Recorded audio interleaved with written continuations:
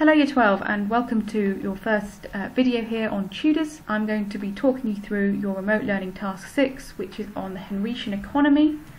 You have your tasks at the end of your PowerPoint to do once you have gone through these slides. You can either read through them yourself or listen along with me, or it is up to you. Importantly though, you need to be making sure that throughout you are keeping notes in some form, bullet points, a mind map, whatever works best for you.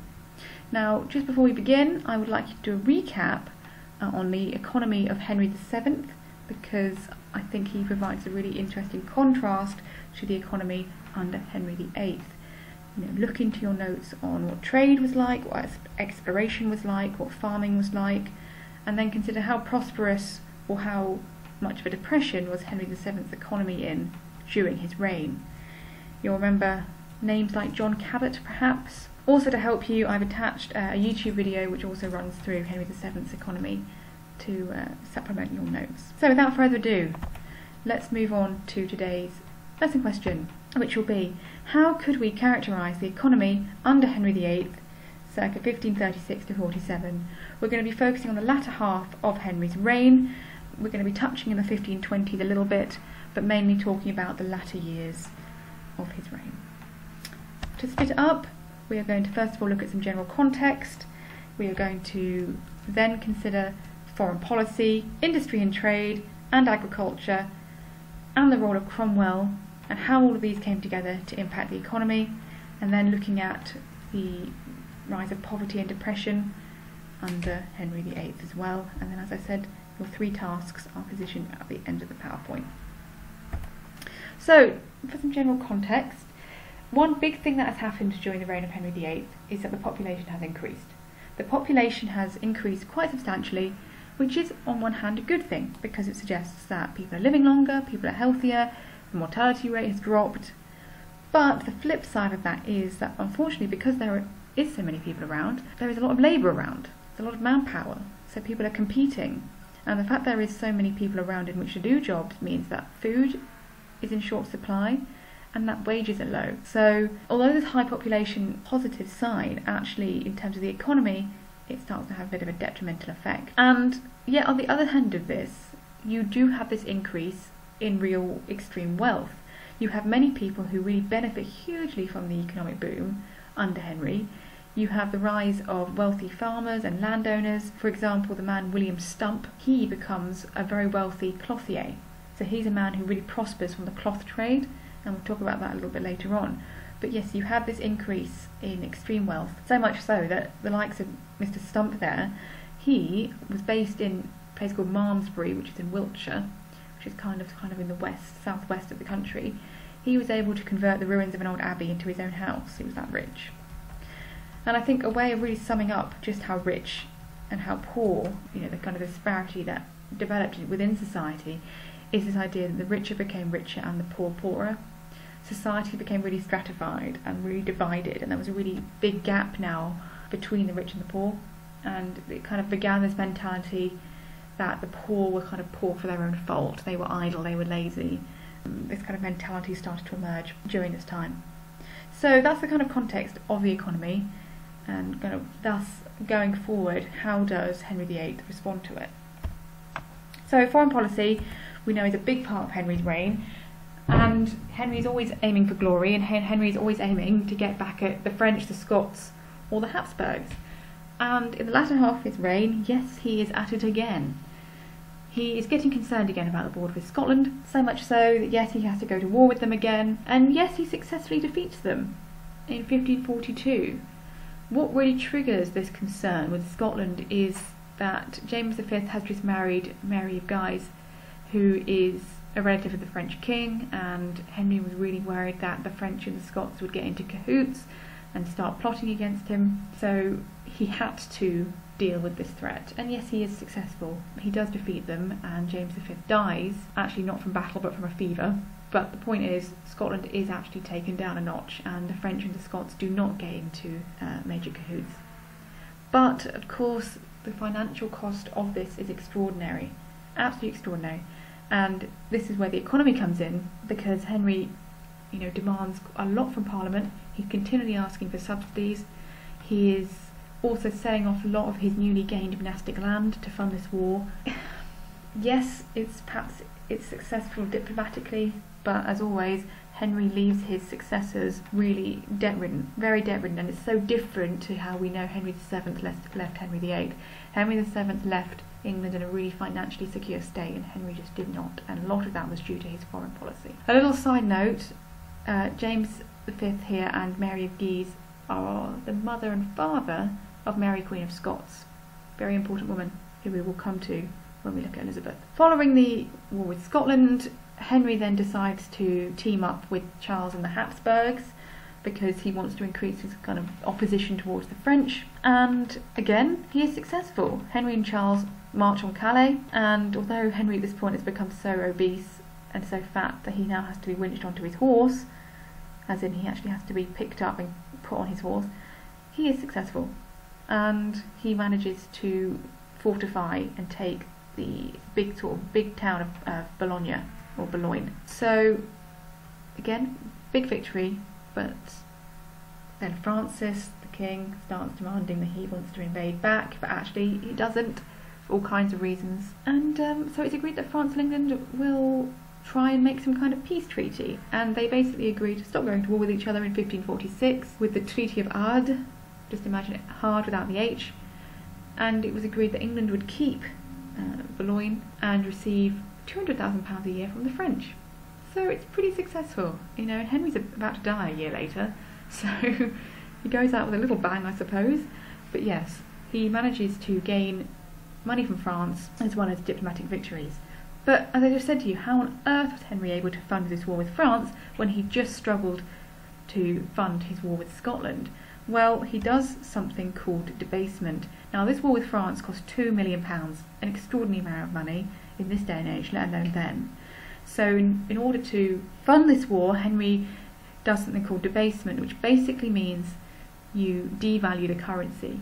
He had the silver in his coins removed, or not all of it, but parts of the silver in his coins were removed and replaced with base metal. This obviously meant that coins were cheaper to make, and thus they were more in circulation. So yes, initially, in the early years of the debasement, it was very successful because there is more money around. So therefore, Henry was able to fund his wars. However, as we know in the long run, the more money you make, the more its value decreases. And there was real concern amongst merchants and shopkeepers about this, and so it encouraged them to put up their prices because it leads to inflation. Now, with inflation, prices rise and the value of money drops. So again, this is going to have a really detrimental effect on the economy, and those who really suffer are the poor, who find themselves not being able to afford basic items because of how high prices have become. So debasement has a really detrimental effect on the economy in the long term, although Henry is able to use it initially to fund his wars. Industry and trade, another really key factor in Henry's economy at this time. Now, the cloth trade is exceptionally important under the reign of Henry VIII. It is just booming, booming, booming, and it becomes perhaps the most important aspect of industry at this time because it is passing through London at a really quick rate. About 70% of all cloth exports are happening in England. They're happening through English merchants' hands, which is absolutely brilliant for Henry's economy and increases prosperity hugely. Even more so because a little village in Suffolk, whoop whoop, gets its name given to a new, cheaper, lighter cloth called kersey, which also is a really popular cloth in this time. So, crucially, although there is a decline in raw wool, there is an increase in woolen cloth, and this is a real big contributor to the prosperity of Henry's economy. And here's to show you a lovely map of the trade routes. Now, key export line was between London and Antwerp, and that's what I mentioned to you about how a lot of the trade passed through London. So London became the real centre of this wealth. Sort of the more regional, provincial ports like Boston, Bristol, they suffered. They did not have such a direct line to the cloth trade, so they were not prospering as much as London, but overall England was doing very, very well. And importantly, 3 other regions of England, namely Yorkshire, East Anglia and the West Country, they became centres of dyeing because while cloth was being dyed, they became the centres of sort of the industry for dyeing, so they really prospered too, especially South Suffolk actually, so big up us, because they really developed in this time. It is also important to mention that although, as I said, 70% of the cloth trade was being exported and being passed through England, foreign powers were also benefiting hugely too. Places like Antwerp, places like Venice were really successful in trade, so England was not alone in this by any means. Now moving on to exploration. Now Henry VIII could not be more different from his father in regards to exploration, and did not pursue interest in this area at all. He did not develop or encourage it. There were no major discoveries, not many major merchants at this time. Yes, you had Sebastian Cabot around, the son of John, but he spent most of Henry's reign in Spain. He was aware that his monarch was not interested in what he was doing, and he only really returns when Edward's on the throne. So yes, you also have a man called Robert Thorne, who's also doing a little bit of exploration around Iceland and Newfoundland, looking at kind of where they can get fish.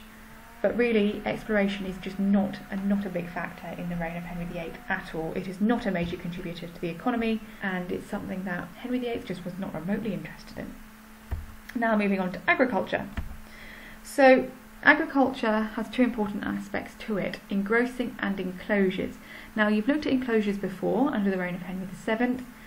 They were mainly a problem for him, not for Henry VIII. A lot of the issues there, and in terms of the illegal enclosures that were set up, were dealt with by Henry VII or in the early years of Henry VIII's reign.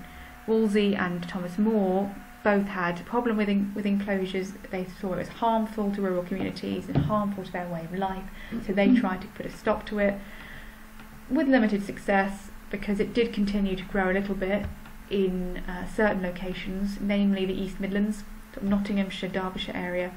But it was really on the whole a regional problem, not a national problem. And we'll mention a little bit more to do with that when we go on to Cromwell in a moment. But the big problem that emerged for Henry, well, problem but also I suppose benefit, was engrossing. Now engrossing was something that developed at this point where farms would merge together.